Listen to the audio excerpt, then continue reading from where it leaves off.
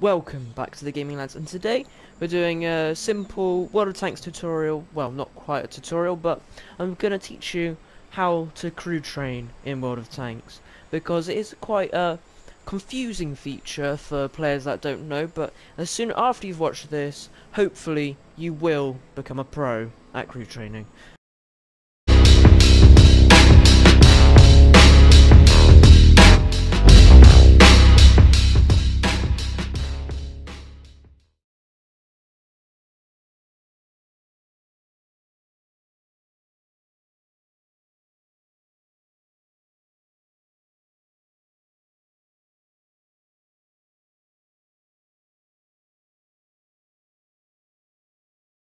Then I've got my two best crews here.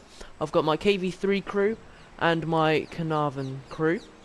As you can tell, both of them have lots of little symbols underneath the name. So we've got, so if we look at our Carnarvon, let's have a look at these skills. So the way you can look at your crew is if you press upgrade and then you can go over to crew and then you can have a look at it, right? So I click on the crew, then we go on our skills and perks. These are all the skills we currently have. So Sixth Sense, Brothers in Arms, Mentor, Track Mechanic Repairs, Snapshot, and Smooth Ride. These are my ones, and I'm currently training Armourer, and I'll get into all these kind of things in a bit. So then, you may be wondering, well, what actually is a skill? So skills are little, like, perks. Perks and skills are technically different, but they're like different add-ons that can make your tank better than other tanks. For example, with a stock, this packaged up Carnarvon with no crew skills, I will have better aim time, better repair speeds, and I would know that he spotted me before he knows I've spotted him. Say we were like at the same distance away from each other at a bridge. So skills and perks, really important to make your tank better than others on the battlefield. So yeah. So the next question you may be asking is, well, how do I know when I've got a chance to pick a skill? So when you go over to this, it will have a little gold plus on its own, so you wouldn't have any of those skills. You'll just have the little gold plus. So say we go over to crew on there, and then we can choose a skill, and then you select any of these you want. So say you go in here and you want to recruit a crew. This is what you do on any first tank. Do not spend the 1,000 gold. It's just not worth it. It's very expensive, and yeah, it's about a fiver, I'd say, which you could spend on better things like a premium tank. So you want to buy a 75% crew. Yes, it's cost silver, but the 75% means it works to better standard than the 50% crew, but slightly worse than 100% trained crew. So it costs roughly 24,000 XP to 24,000 crew XP to get to the 100% status, so it's not that much really, and then you can start training a skill. I've got my Carnarvon here, right, and I want to move it into like the Paladin. You click on no crew and then you go over to the Carnarvon and then it'll go in, but because it's a premium tank you can move crews in willy-nilly, so it's alright. But say you wanted to move your KV3 crew into the KV4, but I can't show you that because I don't have it, but for example, say you do. So there's this thing called overclocking, so it saves your gold and it keeps your crew skills working to 100%. Because when your guy is at 75% trained, he only works, the skills only work to 75%. You may also see these two tanks next to each one of mine. These are premium tanks. So premium tanks give you boosts in silver and XP. So it depends on how much money you actually want to spend on this game. So the first premium tanks I suggest you buy is more of a general tank for the entire nation, and a lower tier one, but not too low. You want a minimum of tier 5 ideally, so then it can participate in different ops.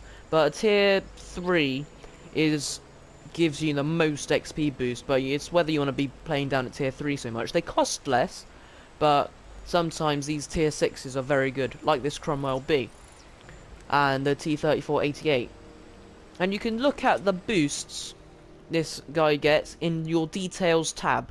So the overview, and then this it says at the bottom, this premium vehicle has 50% bonus XP, 2% bonus free XP, and 20% bonus crew XP earn. That is the big one.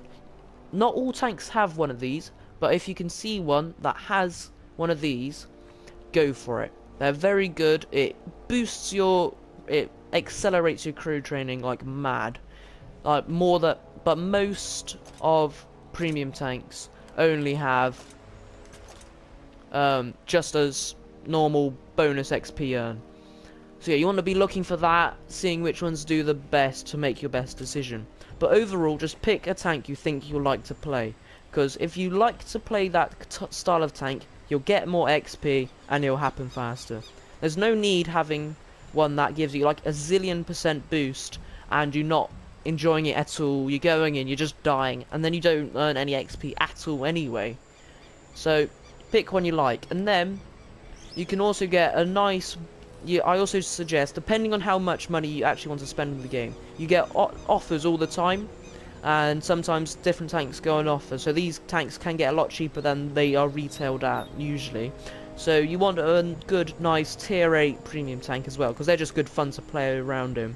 Like the Defender, Mr. OP, and then you get the Paladin, which is my two choices. You play in them, they give you a boost, and they're really fun and enjoyable to play on. Ideally, say you're doing another British TD line, which I am actually, so go British TDs. I've got the 87, right? Very slow and annoying. So then I've also bought the Excalibur, which is a really good tank. It looks a bit dodgy, its armor's not very good, but it's actually a really good tank. It's got a really good turret arc for a TD. So it's really enjoyable. Hang on, what have I done now? So yeah, ideally, still again, depending on how much money you want to actually spend on this game, you can buy a premium tank per tank type to train up different skills. The next thing I want to explain to you is overclocking. Is where to get away from spending the 100% gold, go into crew. Then I click on this tank. This is why I didn't want to choose a skill. So say you go over to convert free XP, right? You can see the bonus it's on, right? So basically, when you buy a 75% crew, it is 75% of 100, right? So basically you lose 25% of an overtrained crew. So if you overclock it by 25%, in theory, when you knock it backwards, when you move it out of that tank, into the next tank, it will be dropped down. So it will still be fully trained, and you can usually still pick up a new skill. So yeah, that is what you want to do, really, rather than, unless you like minted and just can't be asked and want to spend all your money. But ideally, it's just easier to do it like this. And this is how you check. You go onto the Convert Free XP tab, and then you can see what it's at. And see what percentage it's on.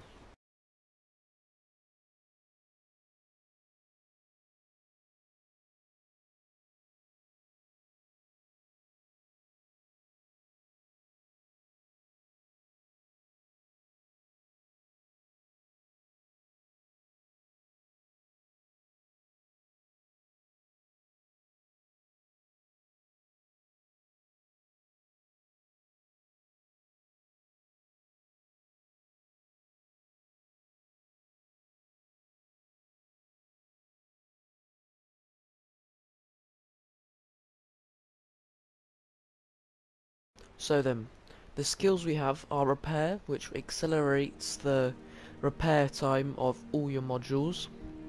So very important, one of the first ones you need, and I'll go into the order you need to do things in a bit.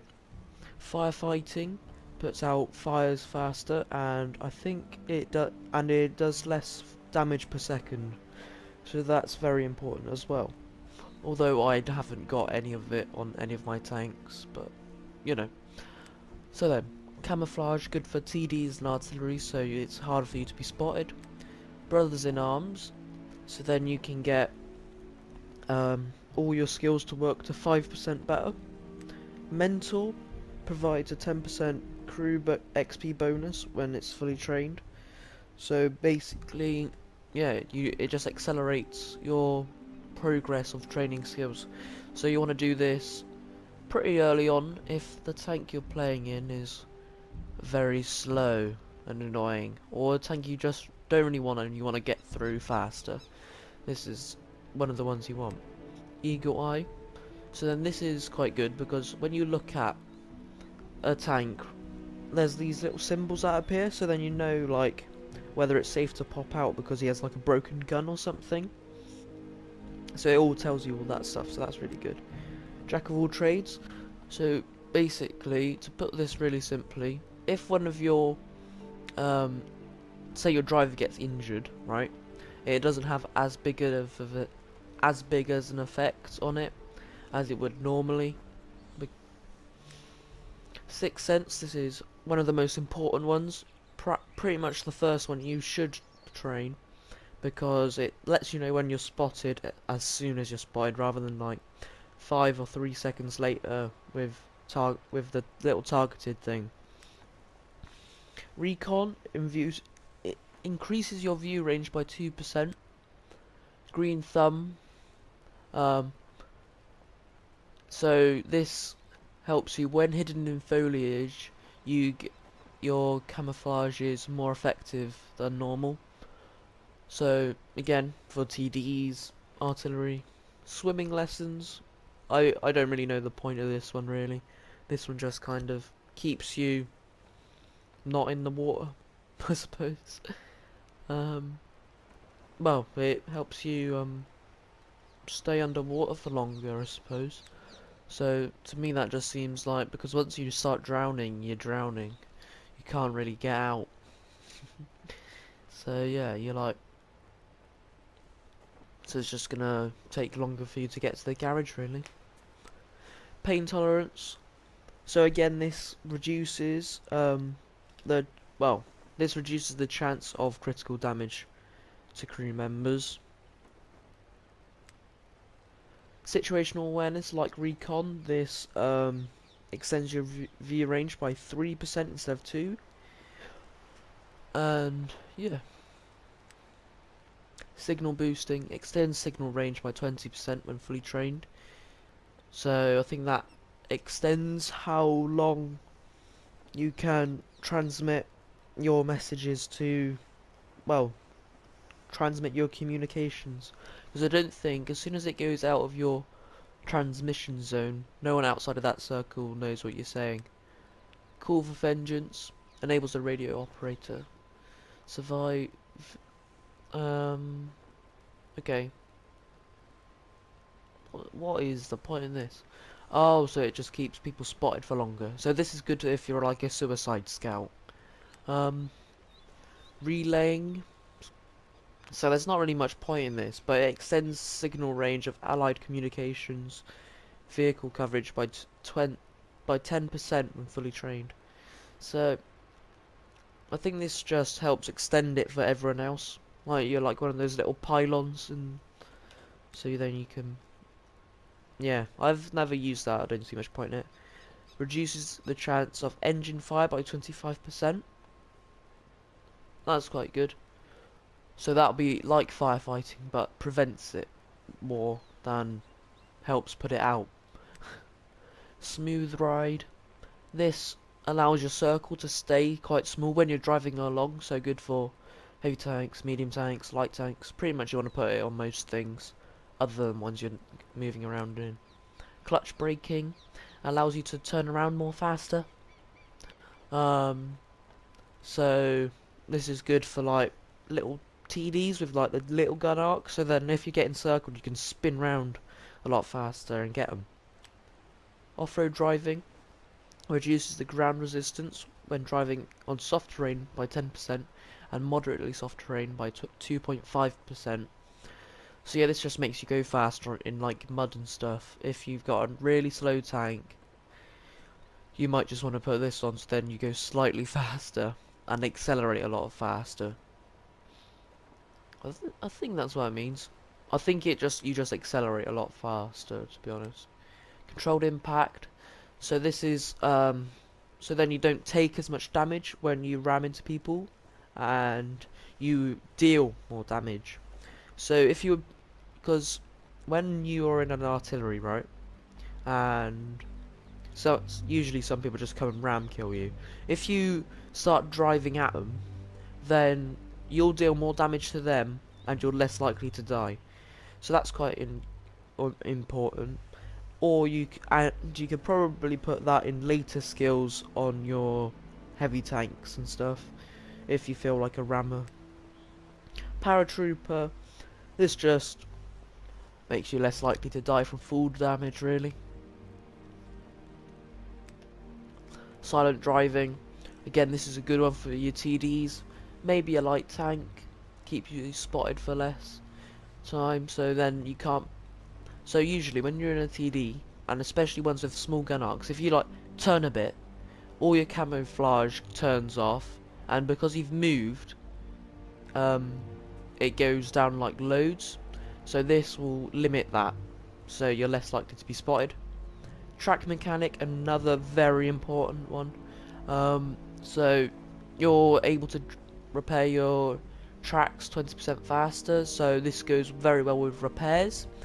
And yeah, then you can fix your skills. I mean, your tracks, once you've broken your tracks with both of them, it's like zoop, and then you're back ready to go. Snapshot.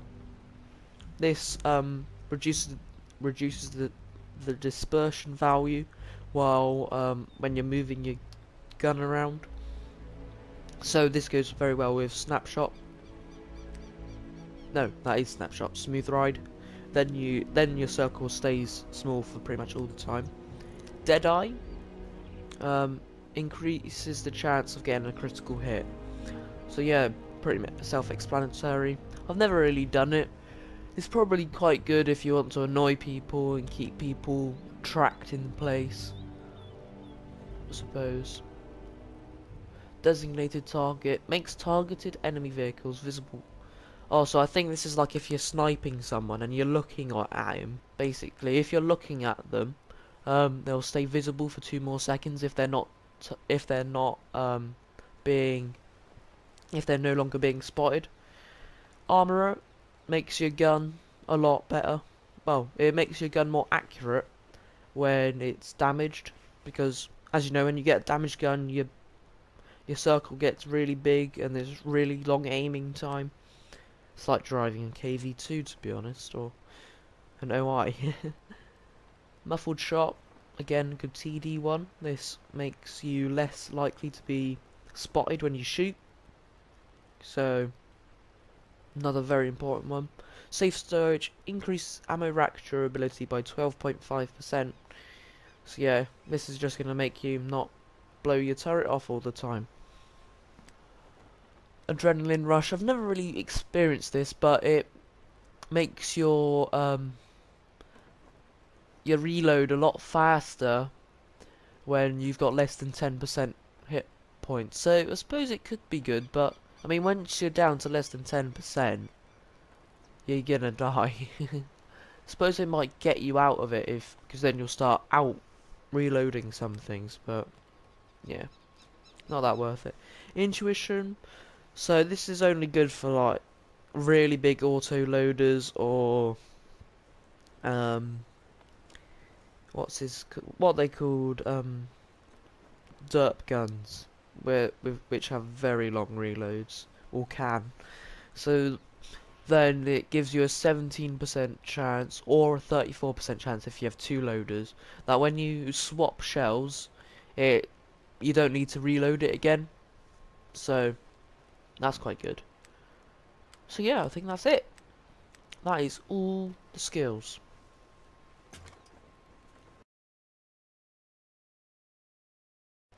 So then we're now in my Carnarvon crew, and I'm going to show you which order you should probably do your tanks. Well, but do your skills. So this is, as you can tell, it's in a bit of a mess because of how I do it. So the first one you want, this is if you want to pay gold during you do it. So you train up repairs, right? And then once it's at 100%, you swap it out. So you swap it out by clicking on it, and then you can select the one you want for 10 gold. And then that'll be fully trained for it. Then you train, and so you want to swap it out for 6 cents, right? Then you want to train repairs, and then swap it out for brothers in arms. Yeah. So then 6 cents works 5% better, which is quite good. And then you want to train up repairs again, and then do track mechanic.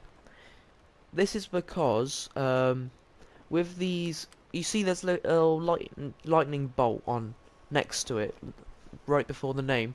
That means it's a perk, so it only works when you've got 100%, when it's 100% trained.